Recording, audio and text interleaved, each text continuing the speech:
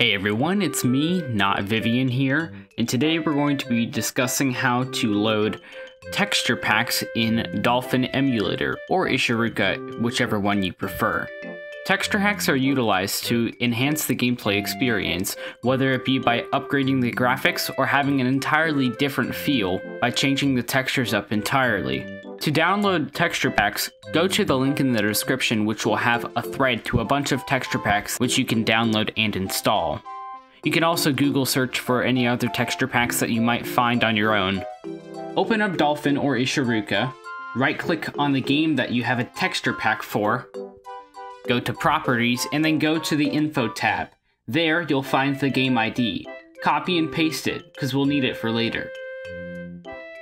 Now go ahead and download your texture pack from the thread. I'll be getting the Paper Mario texture pack, but you can choose to get whichever one you want. Now locate the Dolphin Emulator folder that will have all of your folders for Dolphin, including the folder called Load. This will usually be in the Documents folder or whatever you specified it to save to. Open up Load, open up Textures, and copy all of your textures into a new folder titled the game ID that we copied earlier. Textures for Dolphin come in two formats, being .png and .dds. If the textures aren't in those formats, they won't load in Dolphin or Ishiruka properly. Once you do that, go back to Dolphin, go to Graphics, go to Advanced, and then check Load Custom Textures.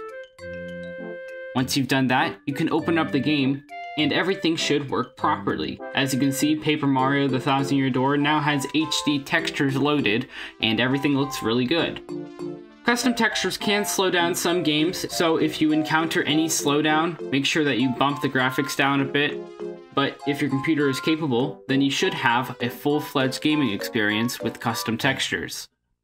Some games, like Super Mario Sunshine, require you to do additional steps in order to get textures loading properly, and so you might want to Google if you run into any problems.